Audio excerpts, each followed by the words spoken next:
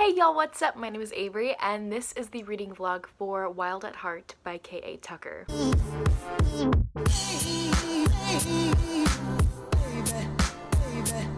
Hello there everyone. Long time no vlog see. It's been a while since I posted a vlog, but here we are. School's been super busy, so I got some homework done today and I still have to do some in a couple days, but I'm really hoping that I can read this book in the next 2 days and vlog my experience for y'all. Here's Wild at Heart. Here's my copy on my iPad. I thankfully, gratefully got a e-arc of this book. So I've read arcs before, but they've always been through NetGalley, and this is like the first time that I have ever like received an arc from an author that's not from NetGalley, you know what I mean? Like I had to apply for it and they were like, they thought that I should have it, which is, I don't know how they go about that, but like, that's pretty cool. I'm really excited about this. Okay, so if you didn't know, Wild at Heart is the sequel to The Simple Wild by K.A. Tucker. This book was fantastic. I read this in 2019, one of my favorite books of the whole year. And this reading vlog is going to be about the second book, and it's gonna be filled with spoilers, y'all. That's gonna be the later half of the video. The first half I'm just gonna be talking about what the second book is about. So if you haven't read this bad boy yet, I recommend you go do that because this book is amazing. But this is a romance book about our main character woman named Kala, and she ends up going to Alaska to visit her very ill father, who she has not seen since she was 3 years old, and she's maybe 23 now, 25, I don't remember. Her father owns a flying company in Alaska, and there she meets Jonah, who is a pilot, a part of her dad's flying company, and they spark up like a hate to love romance. It's great. I really loved it. Loved the family aspect, I think, most of all, but the romance in here really like gripped my heart and I loved it a lot. I was very, very, very excited when K.A. Tucker announced that there would be a second book about Kala and Jonah. So if you haven't read the first book yet, I recommend you go do that because I'm going to be talking about the summary for the second book. I think I'm just gonna read the summary out loud because this is gonna be the first time I'm ever reading the summary. From the internationally best-selling author of The Simple Wild comes the continuation of a woman's journey to Alaska and a life she never imagined for herself. Kala Fletcher returns to Toronto a different person, struggling to find direction and still very much in love with the rugged bush pilot she left behind. When Jonah arrives on her doorstep with a proposition she can't dismiss, she takes the leap and rushes back to Alaska to begin their exciting future together. But Kala soon learns that even the best intentions can lead to broken promises, and that compromise comes with a hefty price. A log cabin in interior rural Alaska that feels as isolating as the western tundra. With Jonah gone more than he's home, one neighbor who insists on transforming her into a true Alaskan, and another who seems more likely to shoot her than come to her aid, Kala grapples with forging her own path. In a world with roaming wildlife that has her constantly watching over her shoulder and harsh conditions that stretch far beyond the cold, dark winter months, just stepping outside of her front door can be daunting. This is not a future Kala had in mind, leaving her to fear that perhaps she is doomed to follow her mother's fleeing footsteps after all. That sounds great. I guess they go back to Alaska in this book, and it's gonna be really interesting because the summary talked about her following her mother's footsteps. The whole reason why Kala's mother and Kala left her father was because her father was never there. And like, it hurts my heart to think that Jonah might be doing the same thing to Kala. Like, I'm really scared. I'm super excited.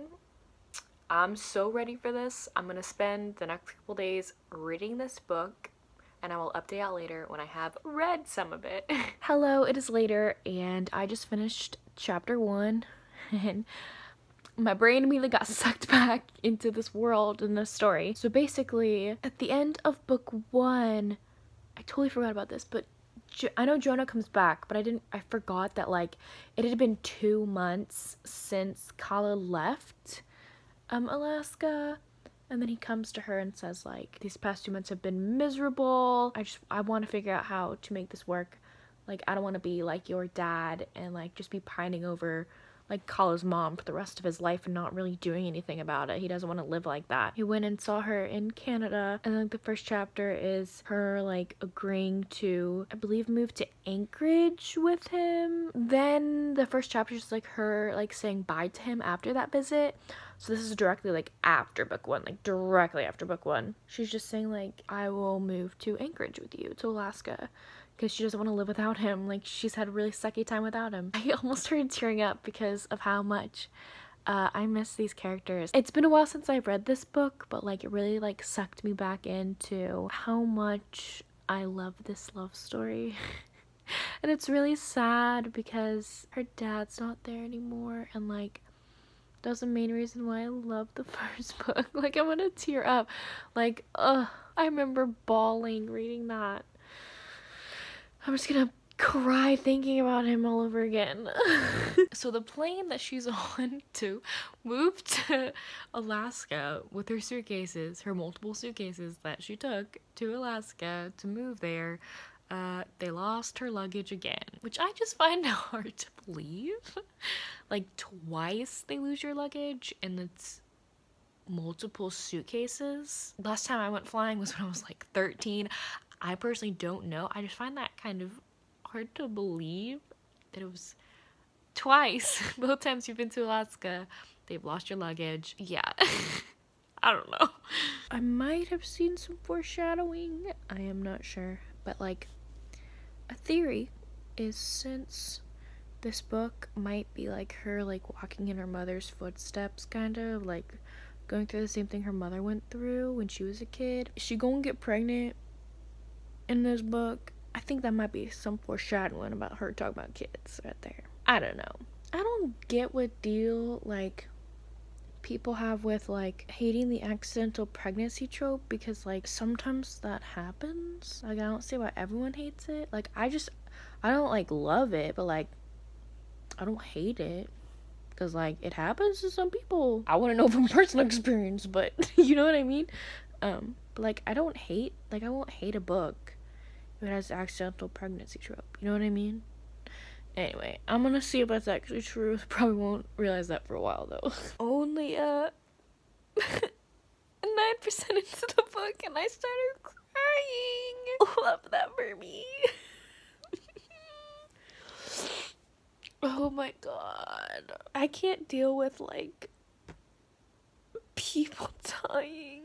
Chapter 5, when like you hear like Calls like talking about Simon and like telling funny stories about him, and I'm thinking she's like talking to Jonah, and then all of a sudden she's like, I bet you would have liked him. And I really, she was talking to her dad at his grave. I'm not okay. This book has already made me cry. Not even a page later, I'm back at it. She found a little version of Veronica's plane and like ordered it, and then put the year was born and the year he passed away on it, and then put it on his grave. This book. Hello, crying me again. I'm at the part when she opens her late Christmas present, and it's the plane. And then Jonah's like, it's not just for me. Your dad wanted me to make this or get this for you, so that you'd have something from him to open up on. Why is this book so sad? This isn't like supposed to be a sad book. I'm only 12% into this. Hello, I am now 30% of the way through this book. A lot has happened, I think, since I updated you. I think I was crying last time, I don't remember. Since then, Kala and Jonah have found a house to live in and have bought a house that seems really nice, and Jonah can have his planes there, and I just find really funny. They have a goat named Zeke, and Kala is afraid of goats due to like a traumatic past with goats. Like that's how I kind of feel with ducks. I was chased by ducks when I was little. I can't get near a duck anymore. I guess that's how she feels about goats. The goat is still on their property, and I find it so funny. His name is Zeke. Zeke the goat. That's so cute. And then to move there, they also took a bandit, which is their raccoon. They're like pet raccoon from the first book. They'll like live under Jonah's house, and Jonah like had like a bed for him and food for him on his porch. That's so cute. They like put Bandit in a little cage and brought him to their new house. I honestly don't know how this book is like what's going to happen as far as conflict for this book, because right now it just seems like a slice of life kind of. It's at 30%. It's always already been from November to February or March, so I don't know what's gonna happen with this. I'm kind of nervous because like I don't want anything to happen to Colin and Jonah, but it's really funny. I'm at the part where Kala went on a run and she comes back and thinks something's following her, and then she turns around and Zeke is there and she just gets so scared of him. This goat. Oh my gosh. Hello, I'm now 40% of the way through. I don't know if it's like a good thing or a bad thing, but I feel like every like interaction or conversation that Kala and Jonah have is like ends with them having sex. Like it's happened multiple times where the chapter ends with like a fade to black scene, which I don't even remember if the Simple Wild had fade to black scenes. I'll have to go check that out, but I felt like it was more than a fade to black scene in the Simple Wild. I don't know, I'll have to go look that up. I don't know, but it just feels like every time they have a conversation it ends in sex, when I don't know if that's like a normal thing. I'm starting to notice that because it's happened a bunch, and like they can't just end a conversation a normal way, if that makes sense. I don't know, maybe I'm overthinking this. I don't know. I'm really enjoying it so far. It is I'm a little bored, if I'm being honest. Like nothing's really happened except them buying a house and Kala buying stuff for the house. Nothing else has really happened.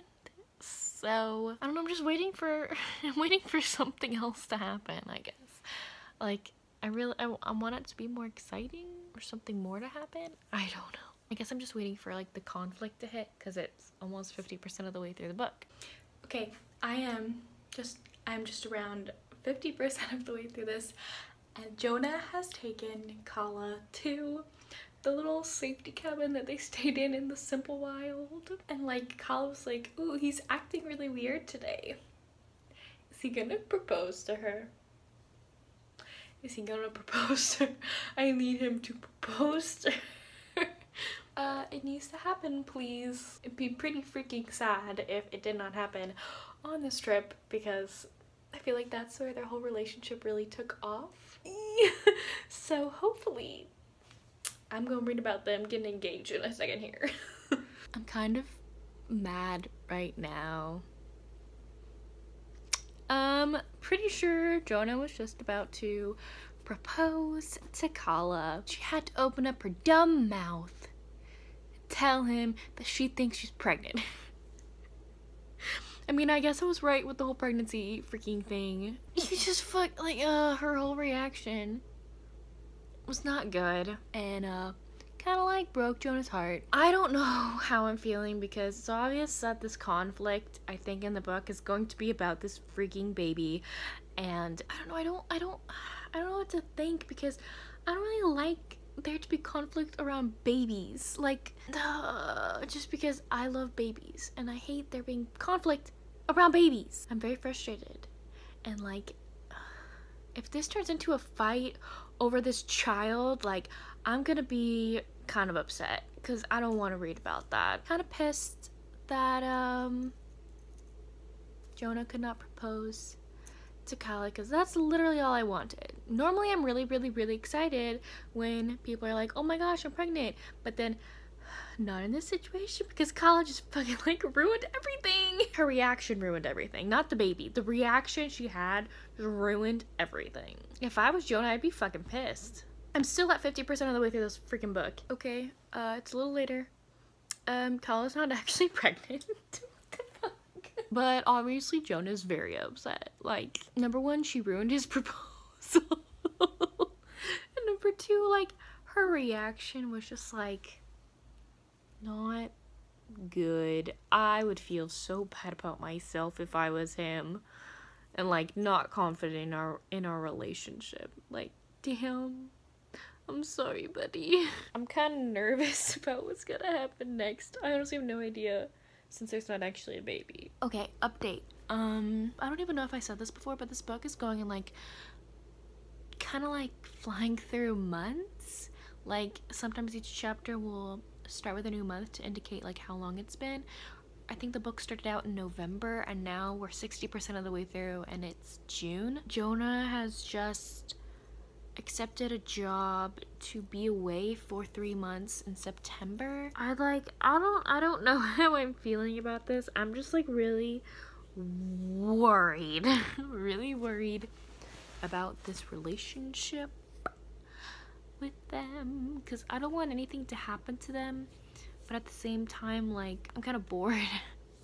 Like, I want something to happen. They're just like flying or sitting around their house. I want something else to happen, please. I don't know how Roy's gonna be put into this. Roy is their neighbor who's like really abrasive, and he has those 2 wolves as pets, and then Kala ends up like kind of like saving one of their lives, and Roy kind of like finds Kala and like to thank her, and which is very out of character for him. So I really want to know what's happening with that situation. Kind of don't like Marie. Marie is the Jonah's like girlfriend, not girlfriend, like friend that's a girl, but like she's obviously like in love with him. I feel like I'm not loving this book as much as the first one. I think the main reason why though that I love the first one was because Ren was in it. That's her dad. And like, that's the main reason why I loved it, was because of their relationship. And I don't know, there's not that family aspect in this book. And that was like the main reason why I loved the first one. But let me just tell you, anytime anyone brings up Ren, I just start tearing up. Because I loved that man in the first book. So I just don't want, like, it seems like this book is going in a direction where the relationship is going to be rocky because he's going to be gone for a while, or so I think. And like, I don't know, I thought there'd be more of an impact when Jonah realizes that maybe Kala's not ready for marriage, and like doesn't end up proposing to her at all, which she wants to, I guess, be proposed to. She wants to be engaged, I think. Also, I forgot to say she knows that he was going to propose to her. She found the ring in his jacket and like didn't say anything, which is gonna come out. Like it has, if it does not come out, like it's gonna come out that she saw it and didn't say anything. So I'm waiting for that conversation. Okay, I'm 80% of the way through now. Kind of like more flying through the later part of the book, I think, mainly because I'm more invested, because there's more to the story than Kala just sitting in her house. I like the relationship with her and Roy, because Roy needs a friend, y'all. He needs a friend. He needs some love. He's a little cranky old man who doesn't get love, and he needs some. And like, Kala was trying to be his friend, and then he was a big douche canoe and really hurt her feelings. And then I felt so bad because it's Kala's birthday and she wakes up and Jonah's not there. And I was like, oh fudge, he probably forgot and is freaking flying a plane right now. Post-it note on her mirror says he had to go fly his plane. And I was like, that douchewad. Like, I can't believe he did that to her. And then he comes home and she's like telling him how unhappy she is, and then Dana walks up with a Jeep. Jonah was actually like doing stuff for her birthday that morning. Like, damn. I don't know what to think of it. And then Marie is all up in Jonah's business on Kala's birthday. Bitch, leave him alone. I want to know what happens because now Cal is like thinking like, am I actually gonna be happy here? Is this actually going to work out? I'm just nervous about what's gonna happen. I finished it. It's done. I finished the book. Roy's story. I was not expecting that. Really tugged on my heartstrings. I think I'm going to give this a 4 out of 5 stars. Just because I didn't get all that I wanted out of it, I guess. I missed having Mabel and Agnes there, and I kind of wanted the conflict with Marie to be like resolved better, I guess, or like them to actually have a conversation, because that was kind of like left up in the air. I love how Jonah and Kala actually talked about their problems. I was kind of worried that they would like keep them buried for a while. Once they realized they were having an issue, they went and talked about it like mature adults. I really did enjoy my time reading this. I kind of wish there was an epilogue or something, but that's just me, and I kind of love epilogues, you know what I mean? Just like them in the future, maybe? Or maybe there's gonna be another book. I don't assume that there's gonna be another book at all. Really enjoyed my time reading this. I was very gripped towards 50% and on. I was very, very, very gripped. The first half of the book took me a little while to get focused reading it, just because I was a little bored because nothing was really happening. I ended up really loving Roy and his dogs. I love Kala and Jonah, and I liked how we got to see their like actual relationship in this. I will say an issue for me was that almost every chapter ended with a fade to black scene, which nothing's wrong with fade to black. I'm good with fade to black. What I'm saying is that I don't think it's necessary for there to be a fade to black scene every time they have a conversation. Like, sometimes they can just have a conversation. It doesn't have to end in doing it, you know what I mean? Hopefully that doesn't sound rude or mean, but that's my feelings. All I'm saying is that I can't give this 5 stars just because I'm not in love with it. I'm not invested in it. First book, I was sobbing my eyes out, loved it with every fiber of my being. I really enjoyed my time reading this, giving it a 4 stars because I really did enjoy it, but I'm not invested and say in love with it as I was with the first one. I will still read anything K.A. Tucker writes. I will read anything about Jonah and Kala. Really happy that I read this, and I'm very grateful that the publishing company and K.A. Tucker decided to send me this book.